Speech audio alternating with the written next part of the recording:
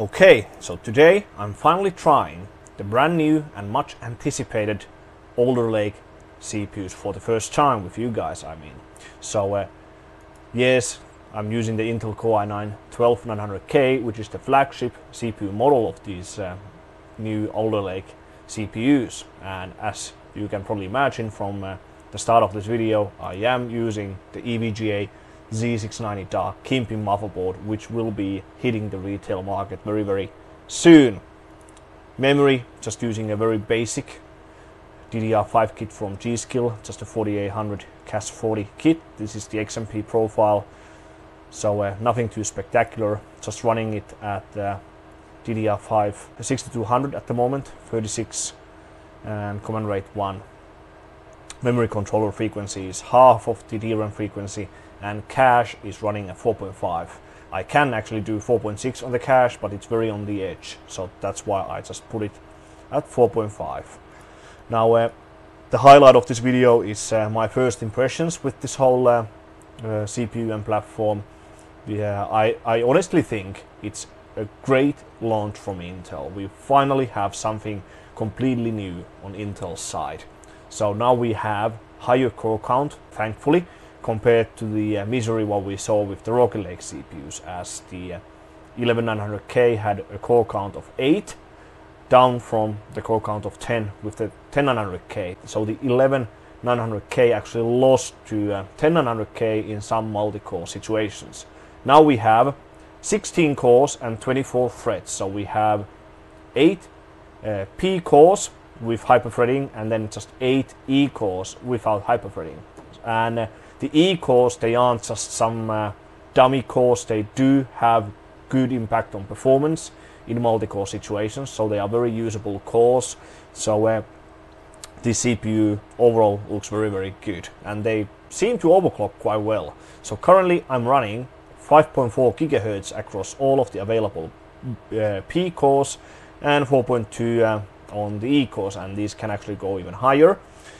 And voltage is 1.33 volts minus 75%, small droop, so the vehicle under load is pretty much spot on what it's measuring at idle, and that is die sense. So let's fire up Cinebench R20, look at the performance figures and just the overall power consumption values. So let's open Benchmate R20.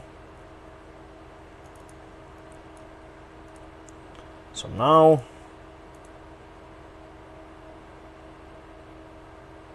so 54 and 42, temperatures already raising to around 80 degrees, so it's actually quite warm.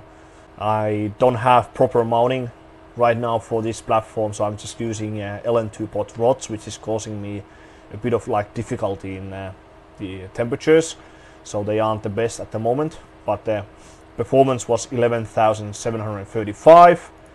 Now let's go to, just want to show you, so ELEAD X1, I will raise the E cores to 43. E core voltage is, or the add-on voltage thing is at 1.27. So now 4.3 on the E cores, and let's run R20 again. I just want to show you.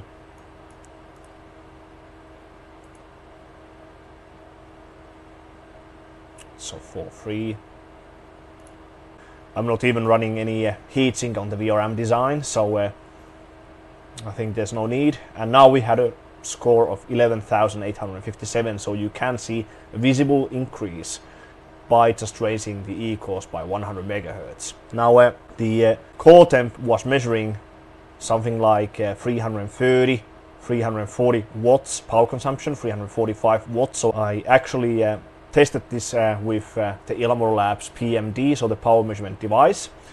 I could run this CPU at 5.5 GHz, but in order to pass 5.5 in R20, none of the cores, the maximum core temperatures, can exceed 80 degrees or 78 degrees. So I have a score over here which I already posted on my YouTube channel's community page. So over here 5.5, also 4.3 on the E cores, and maximum core temperatures were 77 degrees Celsius. So this generation is extremely picky on the temperatures. There's one video on YouTube where some Korean guy runs 5.5 in R15, R20 and also Cinebench R23, and his maximum core temperature is only 73 degrees Celsius. So the difference is huge, even if you can drop the core temperatures down by like 5 degrees or so. So if the temperatures are only like 75 max on the core temperatures, I mean individual cores, it can run 5.5 happily, but if the max core temperatures go above 80, it's going to fail very, very quickly. Now I will switch on to the camera view so I can show you the actual system, as I filmed the power consumption when I was running 5.5 GHz on Cinebench R20 when I actually got that previous score, and also I want to show the VCore idle versus under load with the debug LED. Okay, so if we fire this up once again, 340 watts roughly.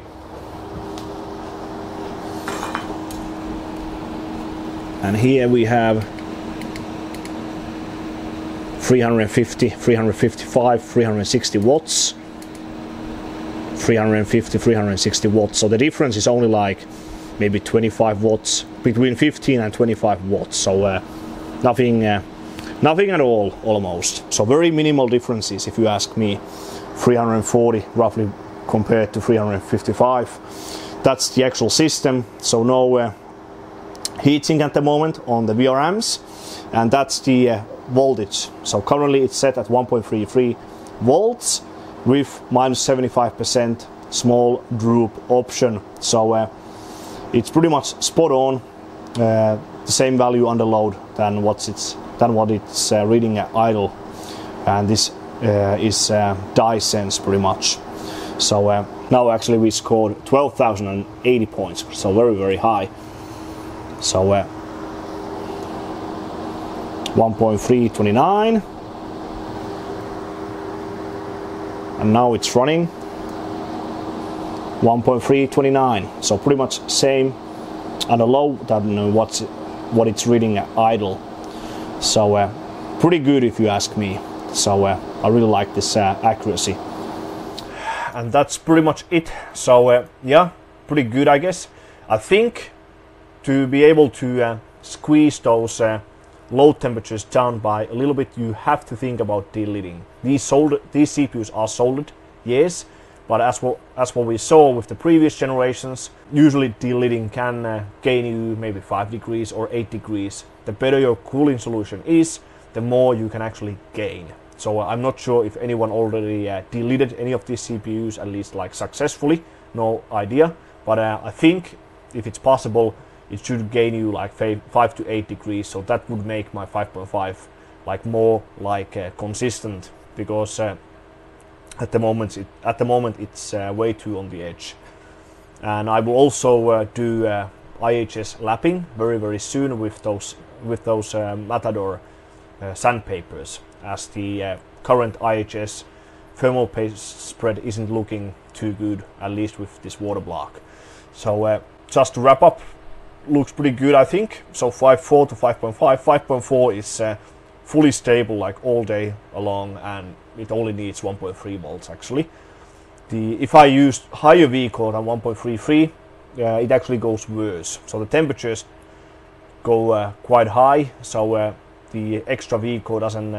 It only makes things worse if the temperatures go too high. Now let's try 4.4 briefly, but that's pretty much it for this like first impressions video regarding the Alder Lake and 12900K. So definitely an interesting platform, and I'm looking forward to running this with more exotic cooling methods and with different graphics cards. So looks pretty good. So 4.4, but I guess it will fail. So let's open up that.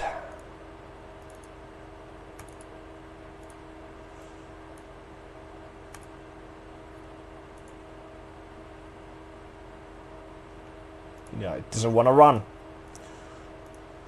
But yeah, I guess that's pretty much it.